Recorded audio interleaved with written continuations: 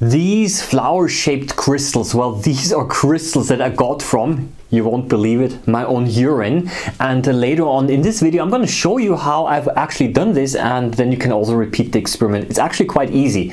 The crystals are quite beautiful and they're in different shapes and forms and also different sizes, and this actually shows that there are a different variety of minerals present in urine, and the different minerals, they crystallize out in a different way. And in this video I'm also going to show you various imaging techniques that I used to make the crystals appear a little bit different. Well, of course I have to welcome you. Hi, hello and welcome, Microbehunter here, and Oliver, as some people also call me. And yes, today I'm going to put another video online about the human body, but this time, as I already mentioned, about a well, not so quite appetizing topic. However, don't forget one thing, that the fresh urine is actually sterile. It's free of bacteria, or should be free of bacteria, so we should not feel too disgusted about that. Let's rather enjoy the beautiful crystal shapes that we see. Right now we're in brightfield, so at low magnification, as a matter of fact. So here I've now added some polarizing filters, and this of course makes the crystals light up bright on a dark background, but I think they do look a little bit fuzzy and unclear. The resolution is not quite as high, so I switched again the imaging techniques around again, and I was experimenting quite around a little bit here. And also when you rotate the polarizing filters, then you also get slightly different colors. It's actually quite a nice experiment to do, to see how the background and the colors change when you rotate the filters around. And one other thing that I've done is I've then later on, also something that I would like to encourage you to do, is I've also used oblique illumination, and there the crystals actually start to appear a little bit three-dimensionally. It's quite beautiful as well. Well, back to the urine. There are a whole bunch of minerals besides urea present, and because of that they actually form different shaped crystals. So if you look very carefully, some of the crystals look flower shaped, others are a little bit more box shaped and square in nature, and this has to do something a little bit with the chemical structure of the individual molecules and how they arrange. This, for example, is a very high magnification, and at the center of the crystal, what you see this little dot.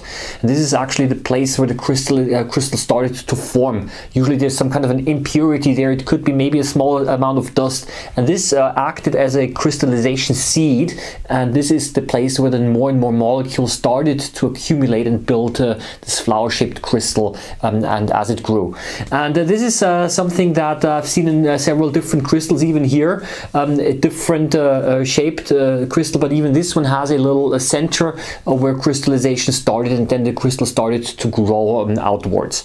Here we are now in phase contrast, and this actually is very typical because it shows that the crystals they seem to have some kind of a bright halo around them. This is a typical phase contrast phenomenon that you see quite frequently. Usually right now I was magnifying around with my 10 times and 40 times objective. I love this one here.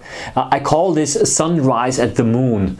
I was simply illuminating it from one side, and it almost looks like the sun is rising on the moon, and the individual craters, well, these are the little crystals here. Well, this is now oblique illumination. That's my favorite one. Very easy to do. I made a separate video on this as well. And here the crystals, they look a little bit three-dimensional because the light comes from one side.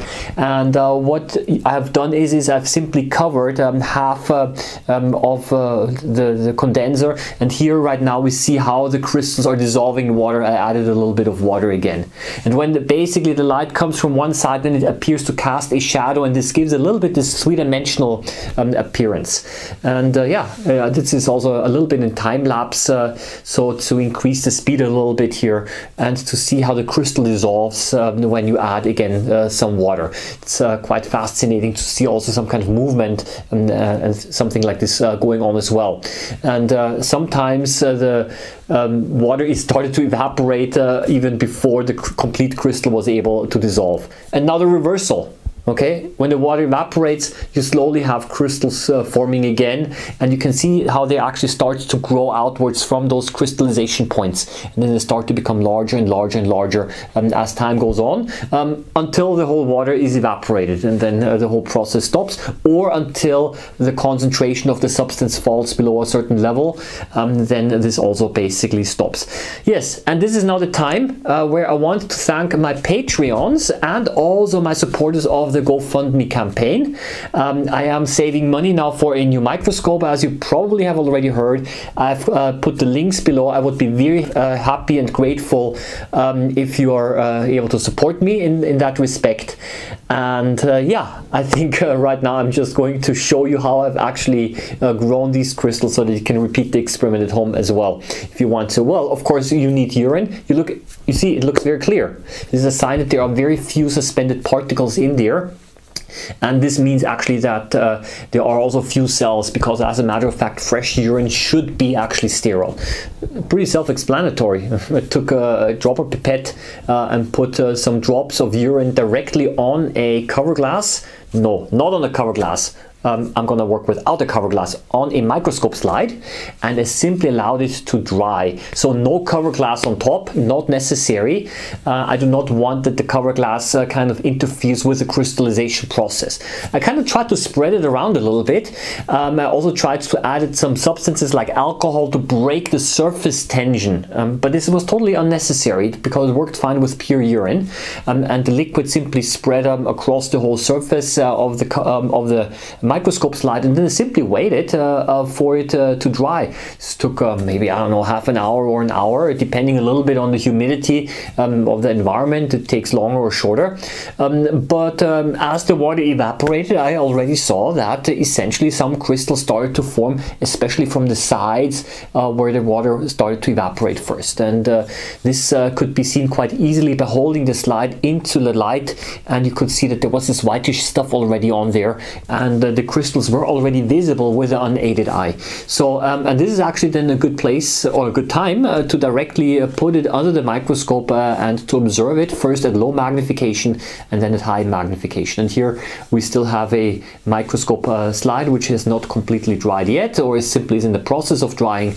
And all you have to do is experiment around with different urine concentrations. What you can do is you can add another drop of urine on top of that, which increases the concentration again of the minerals.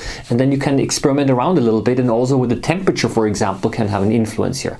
Yeah, this is basically how I did my oblique illumination. Basically what's possible is you simply take a piece of paper and you cover part of the condenser. I simply unmounted the condenser now to show you how this is done. And this is when you see those very nice and beautiful structures that almost look three-dimensional, because the light actually is coming from the side and therefore it's casting a shadow. It's kind of interesting actually. It looks almost sometimes like the crystal is going downwards and not upwards. It's kind of because it's an optical illusion, as a matter of fact, and the three-dimensional shape is not the real shape that the crystals look like, but it has to do a little bit with the refractive index and how the light is bounced off.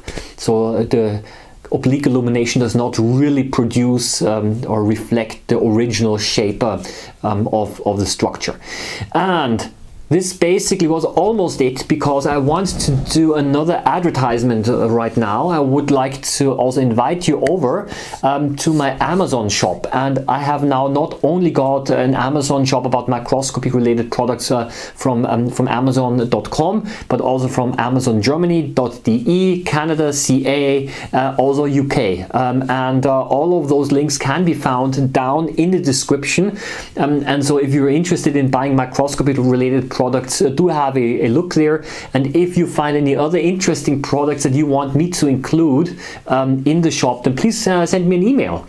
And if you want to repeat the experiment and by putting urine under the microscope, I encourage you, please do that. And you can also send me pictures, and then I will also include them in an upcoming video. As a matter of fact, a few people already have sent me some pictures about their DNA extraction of a previous video from several days ago.